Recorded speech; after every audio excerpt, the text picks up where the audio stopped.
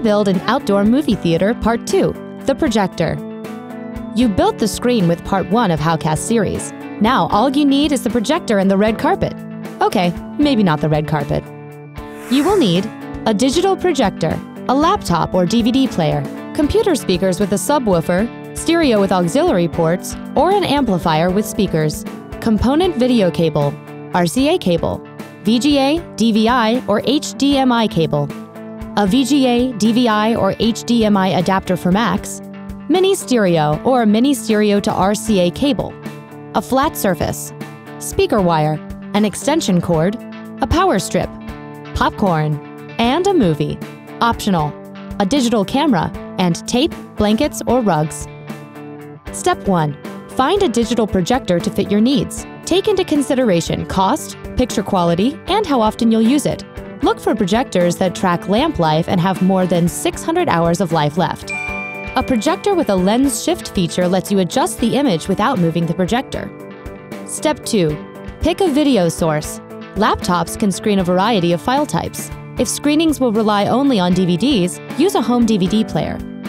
If you plan on renting HD downloads, look into an HDCP-compatible projector, which prevents digital content from being copied. Step 3. Choose an audio source. If you already have desktop computer speakers with a subwoofer or a stereo with auxiliary inputs, use one of those. For a louder, more professional setup, get an amplifier with the appropriate speakers. Step 4. Get connecting cables. If you're using a DVD player, use a component video cable to connect the projector and an RCA cable to connect to the sound system. For a laptop, use a VGA, DVI, or HDMI cable, plus an adapter if you have a Mac, to connect to the projector, and a mini stereo or mini stereo-to-RCA cable to connect the audio. If you're confused about which cables to get, take pictures of the inputs and outputs on each of the devices and get help at an electronics store. Step 5. Set up the projector 10 to 15 feet from the screen on a table or other flat surface that's slightly taller than the height of the bottom of the screen.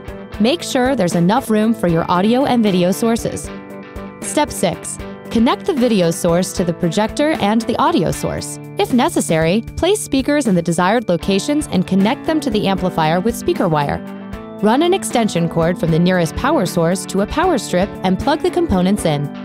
Tape loose cords and wires to the ground, or put blankets or rugs over them to reduce tripping hazards. Step 7. Turn on the devices for a practice run before showtime. If you're using a laptop, select an auxiliary screen by pressing one of the function keys, often F5 or F7, depending on your model. Adjust the focus and experiment with different distances between the screen and the projector to get the largest, sharpest image. Step 8. Wait until dark. Then, pop some popcorn, put on a movie, and enjoy the fruits of your labor with friends and family. Did you know? The private movie theater in the White House for use by the first family was converted from a cloakroom in 1942.